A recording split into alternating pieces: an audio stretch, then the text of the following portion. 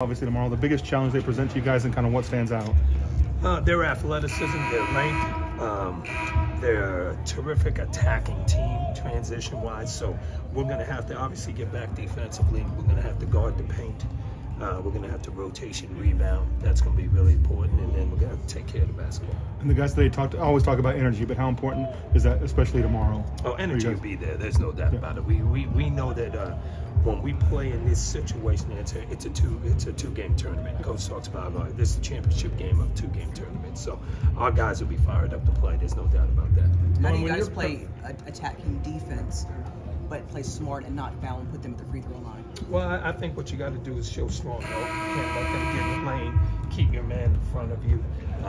Make them take tough shots over you, and don't get overextended, which allows them to drive in the slot or allows them to backdoor.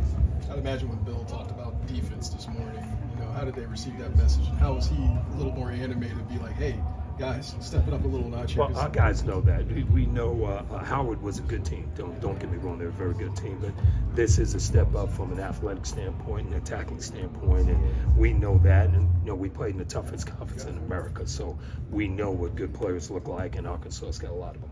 Norm, when you prep for a team that you don't know that well, what is sort of the priority or the checklist? Where do you start? What do you go I think through? you stay focused on what they do best, okay. and you know the big thing that Coach talks about all the time is, in order to win tough games like this, you got to make the other team play bad. You got to make them play bad. It can't be a pretty game, and we've got to make sure that doesn't happen tomorrow. Is there a team that you've seen comparable to Arkansas this year? I know if you guys said TCU, but any team that comes to mind? Probably TCU or Texas.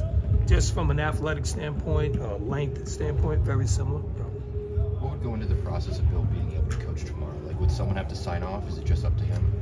That's doctors and stuff. That's way beyond me, my pay grade. So I just know he's doing better and better. Everything's day to day, and he's been at everything that we've done.